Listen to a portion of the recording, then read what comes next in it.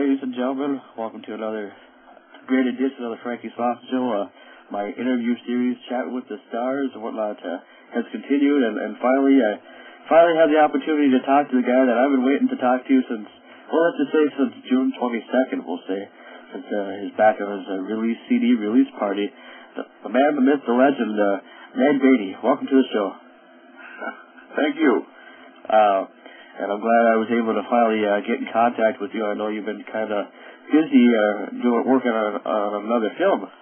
Yes. Things kind of picked up. I hadn't done a whole lot last year. That's why I got a chance to work on the album that I worked on. But this year is a different story. Things seem to be coming along sort of one after another. Okay. And first of all, I'm going to explain to you and explain to the people listening why I wanted to interview you in the first place. And it all has to go with, you know, when I got a chance to finally meet you back on June 22nd when you had your CD release party, just to realize that, you are a Hollywood actor, and I guess we can say you're a legend in the business, and having the opportunity to finally get a chance to interview you after waiting for quite a while gives me the great experience, and I'm thrilled to finally get to meet one of my idols growing up, you know. Oh, thank you. And it's kind of cool because since you're, around the area, since you're not like, farther away than you are right now, it's kind of cool that I guess you can consider yourself a local as well, kind of. Oh, sure. I mean, this is getting to be, I keep threatening to stay here until it gets so cold that they have to take us out with an ice pick. But, I like it up here a lot, and it's great for us because my wife's family is here. Yeah. And a good deal of my family has gone on to their just reward, so I don't have a whole lot of family to visit sometimes. Yeah. Okay. And especially the older parts of my family, my own sister and my mom and my dad and all those. And so it's kind of it's a special place for me. And we spend this year we got here in the early part of May, and we'll stay through October, I suspect. Oh wow. Okay. What about Carlson besides, because I was going to ask about Carlson anyway, what about Carlson besides the fact that your wife's from here and whatnot? Is there anything else about Carlson that you enjoy? Well, the number one thing that comes to my mind is the fact that they're a very nice golf course here. Oh, yeah. Very nice 9-hole golf course. I play those 9 holes at least once a day. Okay. And sometimes it's pretty early in the morning. A lot of people think we're nuts to go out there when we do. Vern Porter and I play together every morning. Okay, well that's cool. And I guess the other thing is it's a small town. Small towns appeal to me. Yeah. Kind of get to know everybody, and it's kind of like that. Kind of different from living in a bigger city, I suppose. Oh yeah. Yeah. Okay. Now I'm going to get to the interview because, I hope I'm not going to take up too much of your time, but we'll try to keep it, hopefully half an hour or whatever we can go. And basically, you're talking about your CD, and we're going to talk about that. That's kind of going to be kind of the subject of this interview. But first of all, I want you to, help me or whatever, explain yourself about growing up. Like growing up? Yeah. Well, I grew up in a small town that became a big suburb. I was born in 1937. Okay. And, I can remember the Second World War, and I can remember the end of it, and I can remember the soldiers coming home, and I was remembering how I couldn't wait to be a soldier when I grew up. Yeah. I wanted to do anything that had to do with soldiering, and so I grew up that way, and like I say, a small town, a lot of church. Church is a special place. It was about 2 blocks away. The schoolhouse I went to, grade school, was right across the street. So I was pretty much on foot, and a little bit later on I got a bicycle. That was a form of transportation. Oh, cool. And like I was saying, my town became a rather big suburb outside Louisville, Kentucky over the years between the 40s and the 50s, especially into the 60s. And that was interesting. I got to see both sides of that coin. Okay. And I was always very much drawn to the countryside. I used to go on my way to try to get jobs on farms. Okay. When I was young. So I always liked that was my favorite kind of work. Okay. Farm work. And I don't know. I guess I grew up. A lot of people have asked me when I first started working in the theater that what was my theatrical experience before I started being in plays. Well, the truth of the matter was, I just kind of started being in plays before I ever saw one. Okay. I was kind of shocked the first time I saw one. I thought, oh, shoot, this is pretty good. And I'd already been in about 4 or 5. Yeah. But actually, I think it was the church and the music and being involved in doing a lot of singing. That's really how I got started in show business. Okay.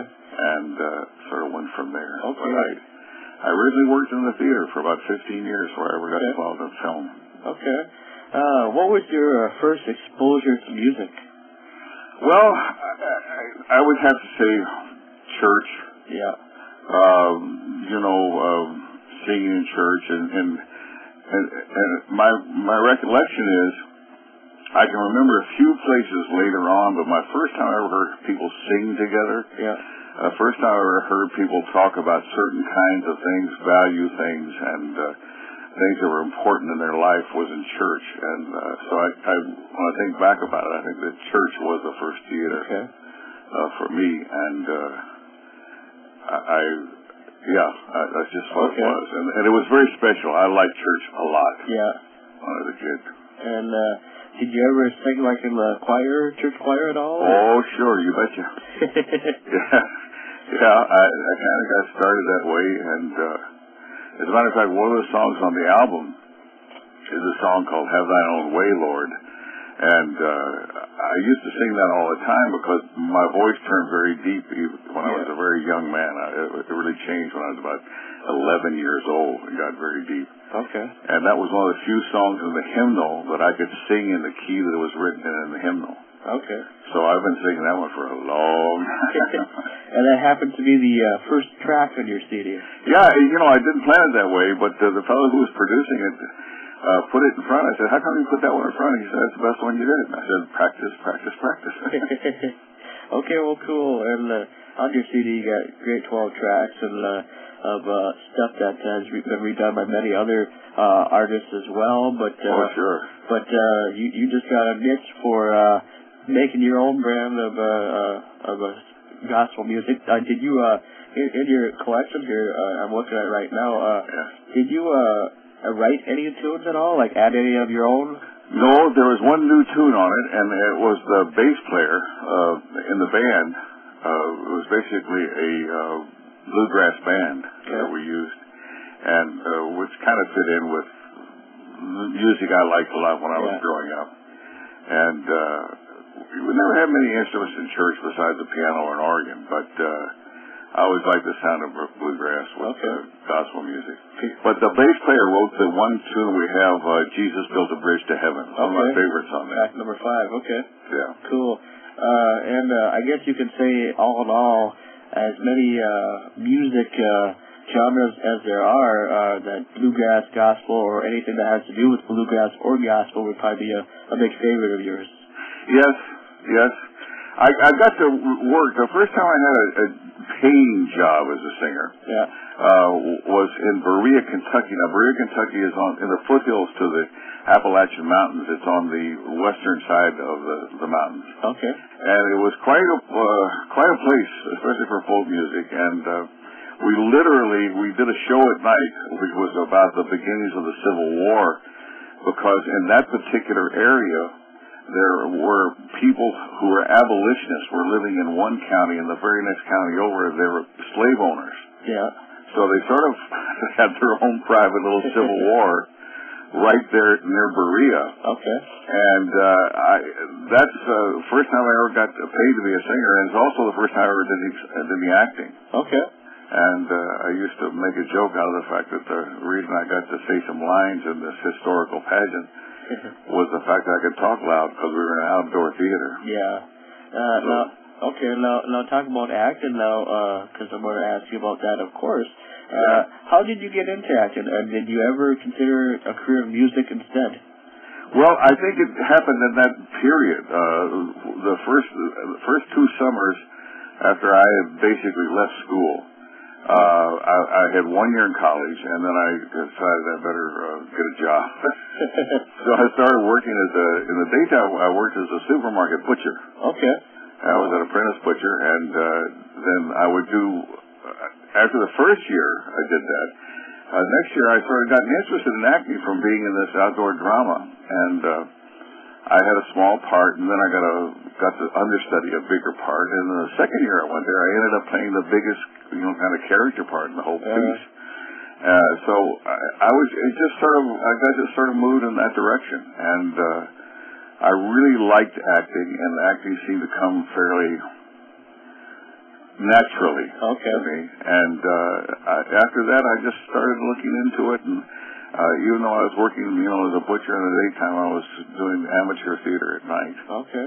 And then the very next year, after those 2 years, I got my first job acting in a summer theater, a stock company. Oh, wow. So it kind of went bang, bang, bang along like that for me. But how did you find a niche for it? Is this something that you thought of back in the day when you were growing up? Just something that you thought, well, hey, or was there something that you watched on TV or something that got you really into acting?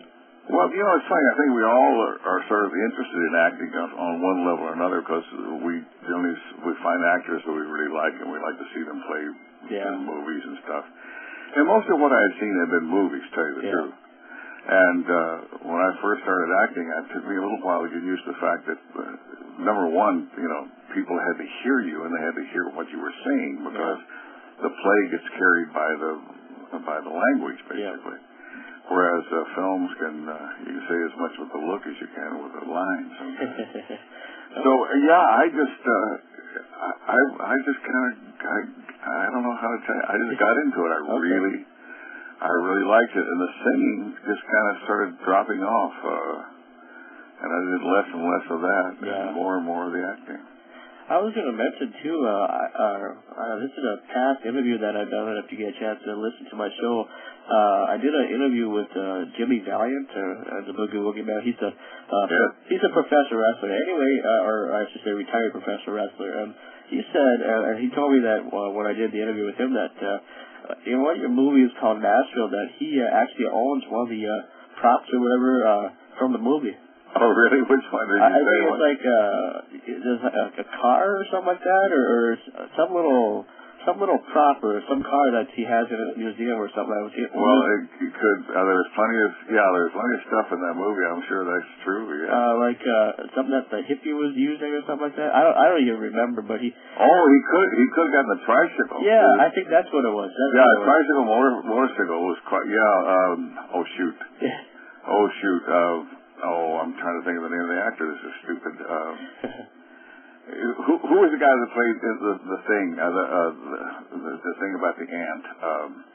Are you talking? Come on. Which ant movie now? Well, it was a. Is this an older? Yeah, now it is. It's going to be about 15, 20 years old now. Okay. I saw him recently, and he looks great. Okay. I asked him if he made a deal with the devil because he looked exactly the same age as he did when we did in Nashville. Okay. Oh shoot! I'm almost the same as almost coming up. It's not quite coming there. Yeah, I don't know. I can see him as well. No, but he rode that. Okay. He was the hippie character. He rode that tricycle. Oh, maybe if it's something that a person can look up on internetmoviedatabase.com or something like that. Absolutely. Yeah. You'll find him. I'll figure it out. I'll find out. Maybe I'll mention it after the interview, after I get the information or whatever. That's great. That'd be good. Thank you. But I just figured I'd let you know that he told me that he owns the tricycle, as we figured out in that movie, which is kind of unique. It's very unique. Yeah.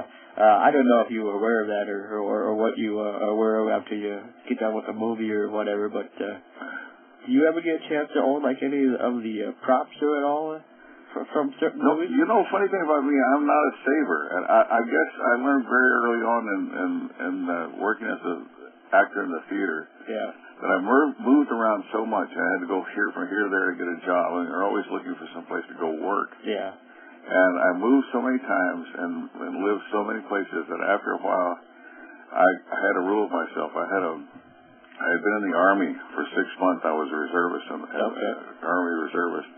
I've been in the Army, so I had my Army duffel bag. If an item would not go into my Army duffel bag, I no longer owned it. Okay. So that's the way I traveled for about 15, 20 years of my life. Okay. And I'm still a little bit that way. People laugh at me when I go and take a trip. They say, how long are you going to be gone? I say, I don't know, 3 or 4 weeks. And I got an overnight bag, you know. Sure. Okay, you were talking about the theater and whatnot, and a lot of people know that theater acting, like in plays, are way different than doing on a movie. I don't know if they're easier or harder, but how long have you been in the theater acting and doing plays and such? Well, I did about 15 years before I ever got involved in film. Okay. And then I did a lot of film work, and then I've done about two or 3 years lately. Over the last 10 years, I've done about 2 or 3 years in the theater. Sure. I think it's a little more difficult. Yeah. I think it's. I don't know. I like both a lot. I feel like you can bring a lot of what you know from acting in the theater to film. Sure. And I'm not sure it works quite as well the other way. Yeah. A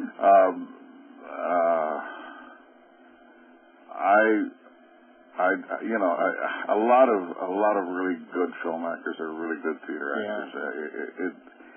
I think the theater makes you be a little bit more open, and if you'll notice, sometimes film performances are pretty much subdued. Yeah. And, I don't know if they have to be that way. Okay. If that makes any sense. But like when you were doing theaters and whatnot, are there any certain plays? Because I'll be honest, I looked up some information about you, and I know they had some pictures for you from earlier plays, and even now. Are there any certain ones that you have enjoyed doing and would do again if you had the chance?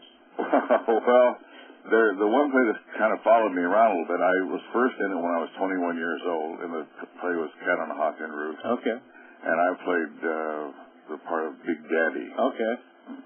Which I have since done. I did it once when I was 21 years old. I did it again when I was 64 years old, and then I did it when I was 65 years old. So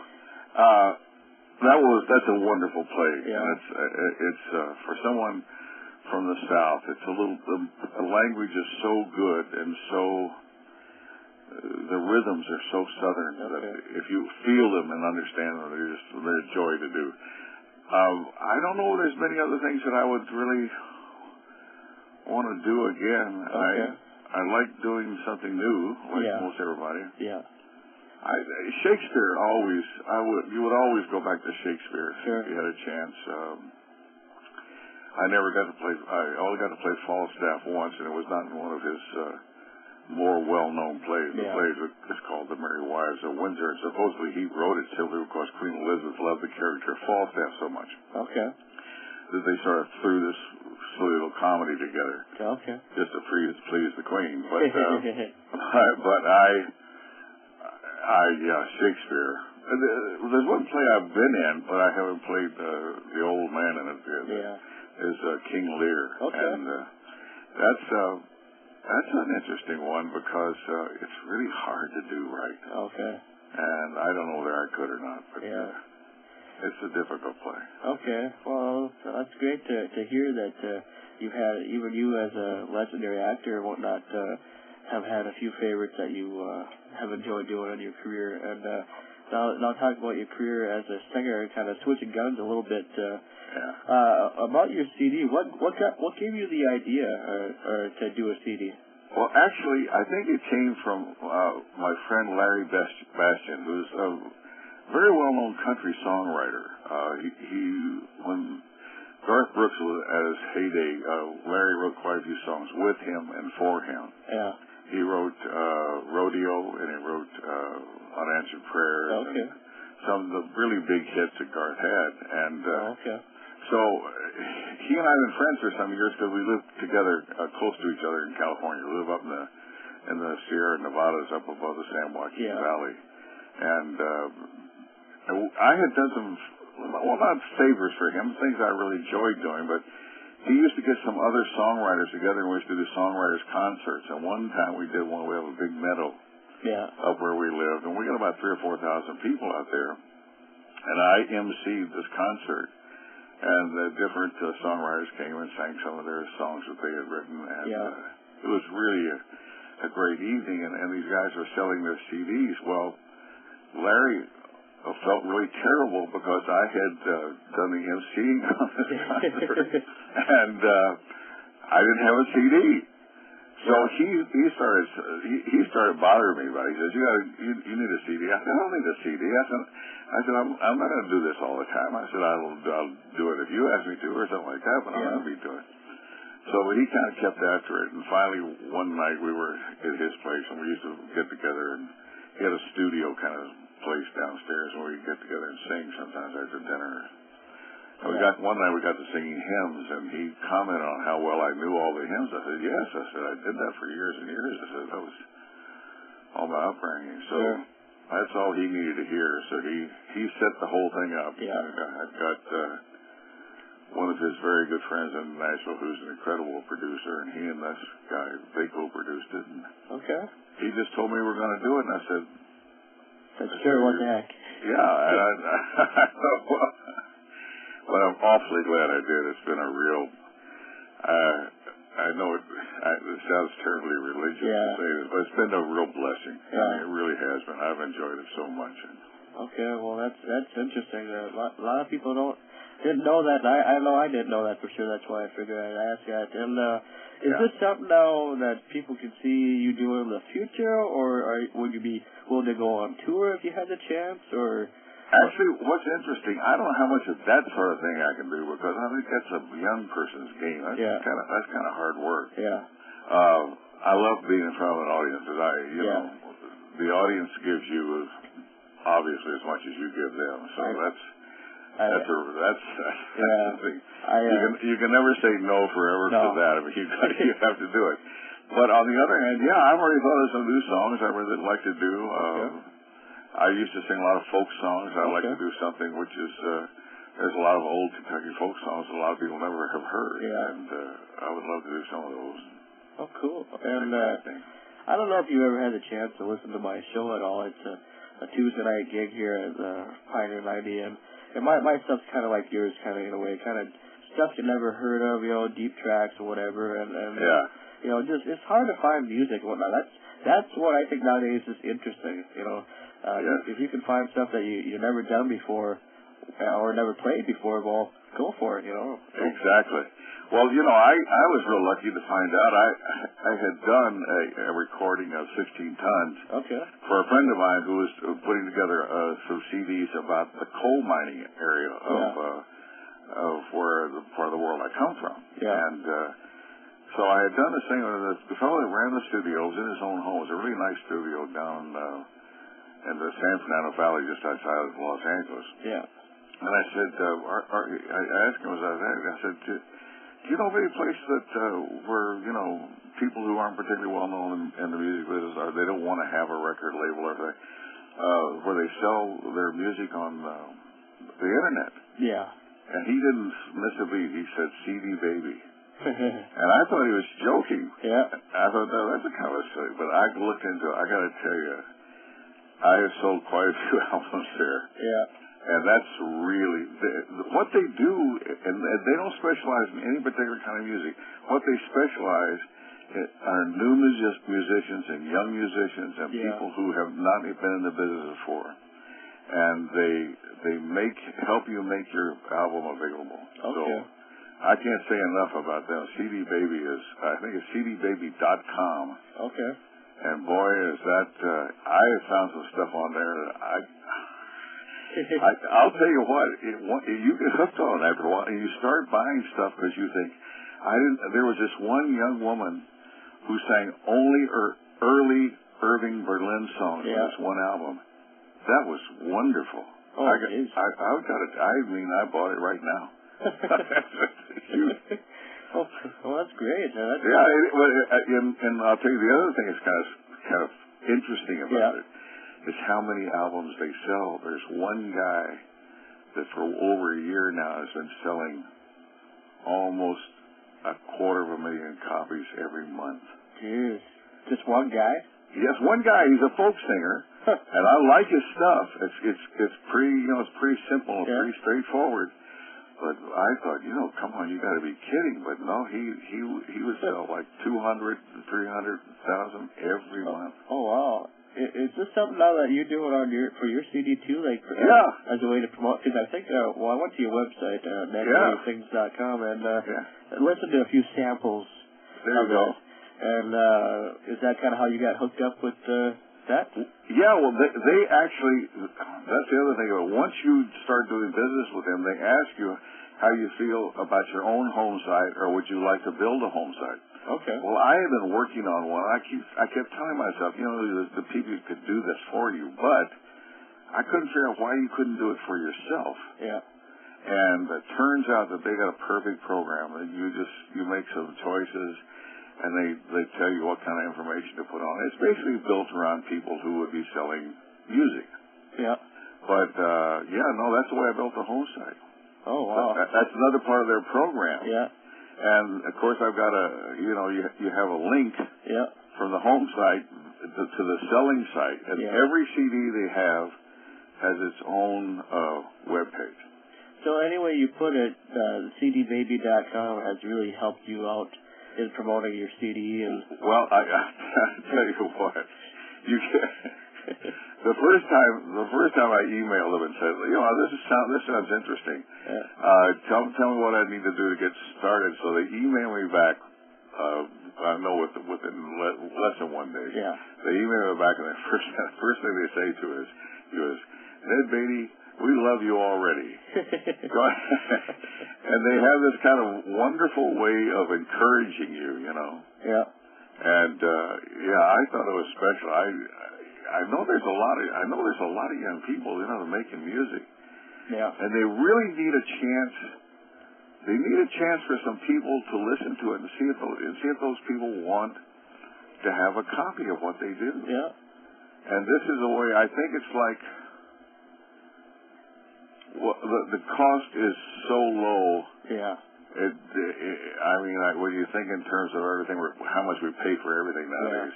Yeah. You can get on CD Baby for less than a half a tank of gas. Oh, okay.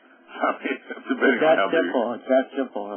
Yeah. It's like, Okay. Well, and you do a little bit of the work, and you tell them who you are, and you tell the people who might be interested in buying your music who you are. Okay. Where you've been. And I'm sure once you told them who you were, I'm sure they kind of freaked and they're like, "Oh my God, Ned Beatty's actually." Well, actually, I must say they've been very nice to me, but I kind of checked up on it, and I'll tell you that's the way they treat everybody. Okay.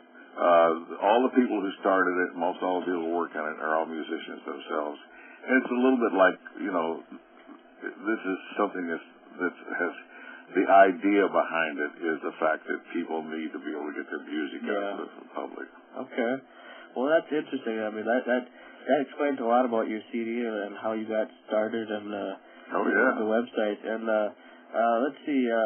First of all, I want to thank you. Well, we're not quite done yet. I still got a few questions left to ask you. I want to thank you for taking the time to let me interview you. And everybody here at Pioneer 90 says hi. Oh, good. That's great. And okay. Now, moving on from your music career now to your acting career, because I realized that you were on the first two Superman films. And now with the new one coming out, do you think that the Superman movie of today is just as good as the one prior, the ones that you were on with Christopher Reeve, or what are your thoughts on that? Well, I haven't seen it. Okay. So I've talked to people about it. I've talked to people who have seen it. Okay. I've heard lots of different things. Okay. I tell you the truth. I'm probably going to be a little bit lazy about seeing it. Yeah. Until it comes up to maybe watching it because there would be the possibility of Oscar nominations. Yeah. Because I do get to watch films. I get my own DVDs of those. Yeah. I may wait till then. I think the easiest way to say it is just say it straight out. I don't think I want to see it now because of the way I felt about Chris Reeve. Yeah. I'm not saying we were close friends or anything. I knew him long before we ever did Superman. I had been in a movie with him. He was just he was playing a tiny, tiny part, and I got to be friends with him on that. And it was a Navy movie. He was playing a young ensign, and I was playing a kind of a mean old, what do you call him in the Navy? Not a sergeant. Okay.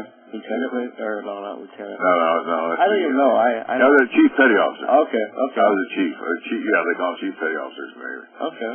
But, I thought Chris was a very special person. Yeah. So that would be a little difficult for me right now. Okay. But I hope it's wonderful. I mean, you know, it's great stuff, and I'd love for people the first one with him was so good. I was so happy to be in it. It was so wonderful. I don't think any of the other of them ever really kind of struck me nearly as. Yeah. That first one was amazing. And how about the second one? Because I know you were on the second one as well. Well, not as much. Okay. I didn't have a stronger feeling about that. I like Margot Kidder very much too. Yeah. But I had more of a relationship with Chris. Yeah. Christopher, and he was quite amazing. Yeah. It was very, his dad was a classics professor at an Ivy League school. Okay. I mean, he came from a very kind of, if you excuse the expression, kind of snooty background. Yeah. And I think it was always difficult for him. I think he was always trying to prove himself as worthwhile to his family. But, I'm not quite ready to see the new movie. Okay. Well, I just figure, I'd mention that because kind of goes into a good segue or comparison because you were in the first two, and then, of course, now they're redoing it. And I've seen little previews for it, and I don't know.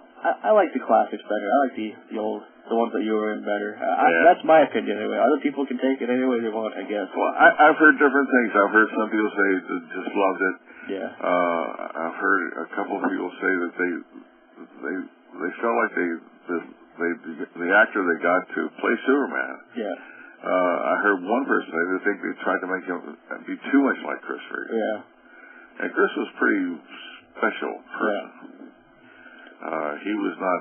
You didn't meet somebody like him every time you walked around the locker. He was different. Okay.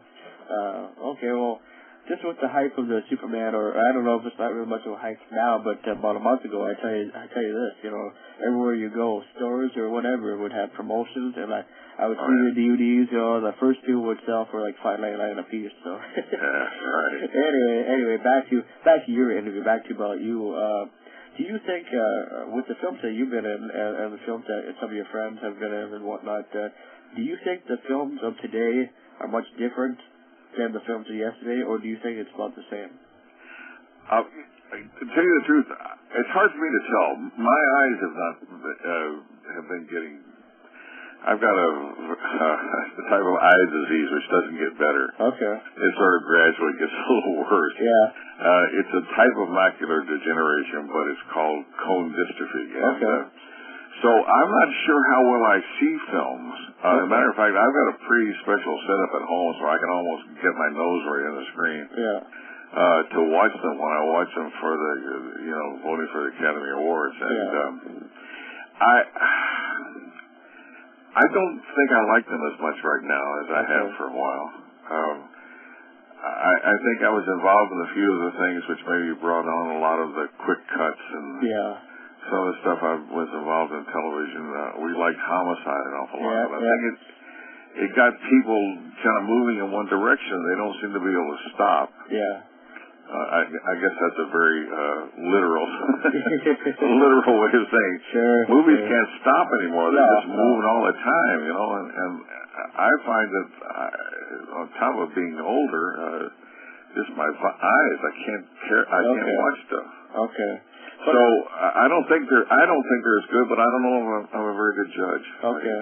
Well, I mean more like on the lines like okay, you talk about having eye disease, like maybe before you got that, like when you were able to make a comparison, like that's what I kind of mean. But yeah, I kind of do agree with you. I mean, the movies of today are good and they will continue, but you know, I don't know. I think nowadays the film industry, and this is just my opinion, kind of run out of ideas, you know, in a way. Yeah. Because they've done everything they could possibly do, you know. I think the 70s are going to be hard for anybody to touch in film. Yeah. What was special about the 70s, a lot of people on the outside don't know, was that the 70s were a time when movie scripts turned out to be scenarios. Yeah. They were not word for word what you were going to say. And there was a lot of improvisation in the 70s. And the thing about the movies then was the life in them is very lively. Yeah. The people are very alive. Yes. And the characters are alive. And I think that we've gotten way, way away from that. Yeah. We're back to...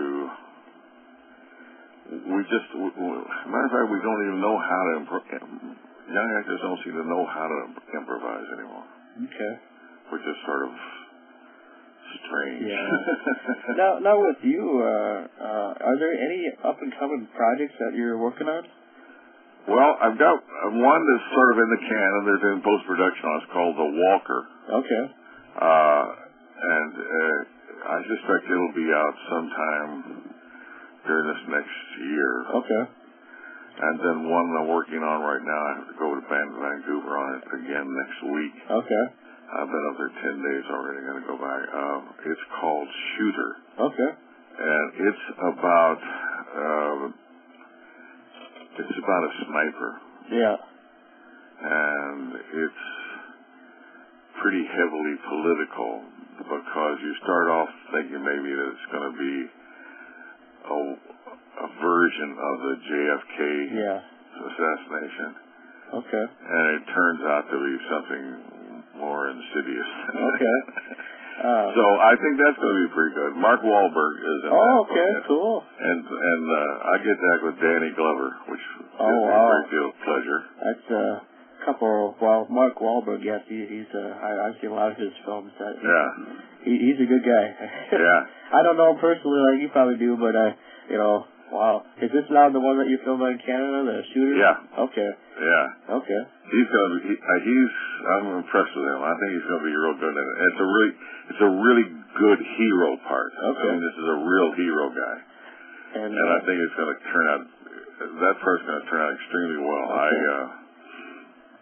I have kind of good hopes. I have good hopes about both these movies, and then there's another movie which possibility what.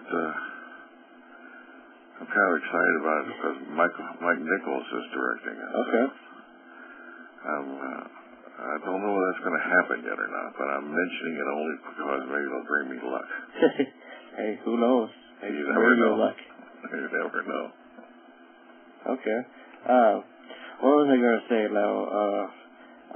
With these up-and-coming two films that you're working on right now, anyway, any well-known movie production, is it by Warner Brothers, Columbia Pictures? Well, Paramount is doing the one which is called Shooter. Okay. And the one we did before, The Walker, I think that's an independent. I don't think. Okay. You know, that's actually... Sundance stuff, kind of? Like no. You know, one of the things you should probably know about movies right now, which if you haven't studios don't make many pictures anymore. Okay. When a studio does make a picture, it tends to complicate it. Okay. The one we're doing right now is a little bit more complicated by the studios. Actually, independent films, did you know that of the 5 movies that were up for Academy Awards this last year, 4 of them were independent films. Really?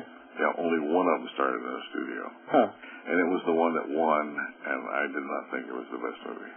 Well, I do, in a way, kind of follow independent films once in a great while. Because I believe, you know, just as Jason Reitman was telling me, because I interviewed him, that's Ivan Reitman's son, just in case you knew that already. He did a movie called Thank You for Smoking, and it's more based on like big tobacco and all that stuff. And I haven't seen that yet. I want to see it. Is it good? I haven't seen it. I've seen the trailer for it, so they got. Oh shoot, we better get a copy and see it. Yeah. Well, I don't know if it's out on DVD yet. I think it's still in theaters. I'm not really sure yet. He didn't really explain a whole lot about it, of course, but no, I do follow the independent circuit because I believe too, that, because they do work basically on the merit of your work. They it's an art, and a lot of people, have forgotten that. Even the stuff that you're doing now, or even the stuff that you did in the past, it's an art, and people don't, a lot of people say, oh, it's just a movie, like whatever, but a lot of people don't realize, that with all the work and merit, whatever that goes into it, it helps build why people should be interested in stuff like this. But when they're good, they can be really, really good. And there have been a lot, that people will never forget, Yeah, that's true. Okay, just a couple more questions here. I recently figured out, or I guess I kind of knew this a while now. You recently, back in March, won a River Run Award. How does it feel to be awarded such a great honor like that? It's nice. It's nice, and it's especially good if you can help out on a movie that you're helping to publicize. Yeah. We have a movie called Sweetland, which was made here in Minnesota. Yeah. And it's very good. Okay. And I like it so much that I would do just about anything within reason to help it along. And it's now got a distributorship, and it's going to be starting to be in theaters very soon. Okay. It's probably going to start in an art house in New York City. Okay. And then it'll open slow. I really hope people get to see it, and maybe we'll get a Galaxy Square Theater here in Thief River, hopefully. Yeah, you know what? I started off the summer working on that, and I finally kind of backed away from it because it was a little complicated because it's it's not my film. Yeah. It actually belongs to people who paid for it. Yeah. And they're actually everybody's a Minnesotan. The whole thing was done here in the state and financed here in the state. Which part in Minnesota? Well, mostly around the cities. Okay.